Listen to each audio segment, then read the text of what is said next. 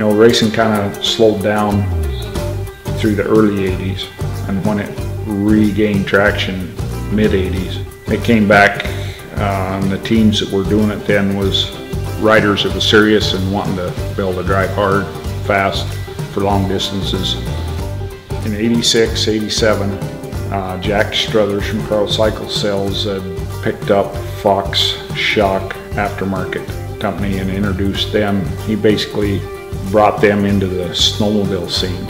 Probably was the first time we'd got to run a rough race and actually be able to race the whole way.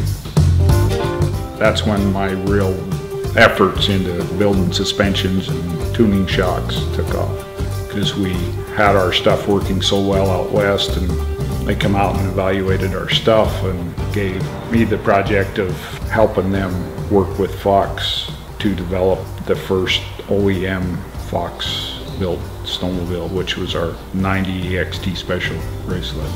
So with the anticipation of having what I knew was good shocks for 90, I was very excited about the project, and then to make it all sweet, of course, 90 was my first victory in the I-500, and we definitely had a superior shock over the competition.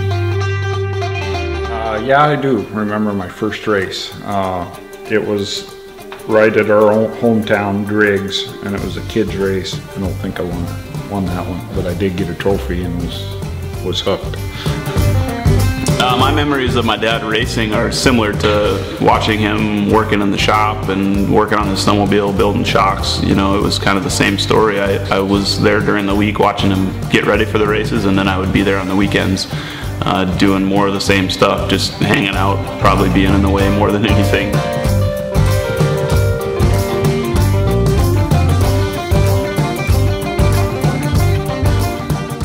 Towards the end of my racing career, for a few years, I kind of picked up a little more projects at Arctic Cat beyond racing, kind of into the consumer end of it, which helped me transition away from racing, I guess, a little bit.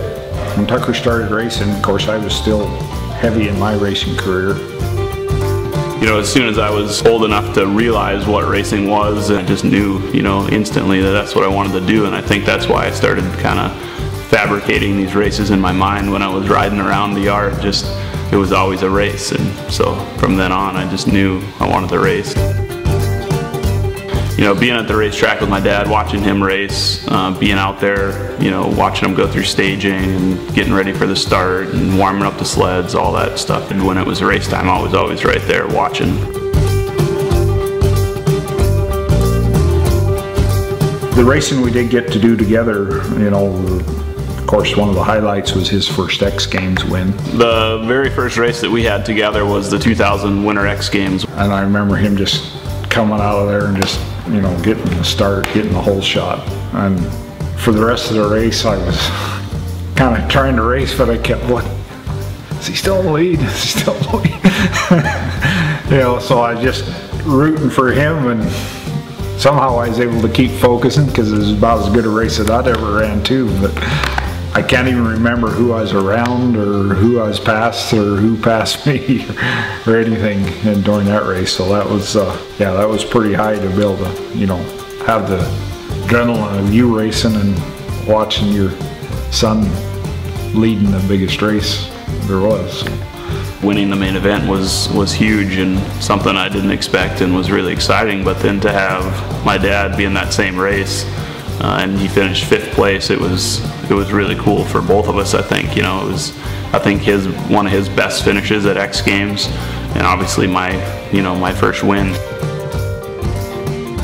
I think the demands that are out there now are so much more and different than what my dad dealt with, that it just forced us to make the sled work better and make the suspension better. And a company like Fox has stepped up and been there every part of that, just figuring out ways to make everything better and work with us to develop products that do it better and faster and better than the competition. Fox has been behind us 100% since I started racing, just doing whatever to help provide parts and pieces and knowledge and testing, and then my dad just being able to tune that and work real close with them to engineer new products. Obviously it helps me have success and helps me win races. Regardless of what I end up doing or what happens after I'm done racing, I know that snowcross and racing is going to continue, and progression is going to be happening just like it always does. That's one really cool thing about racing, is it never stands still. It never just sits there idly. It's always progressing, pushing the limits.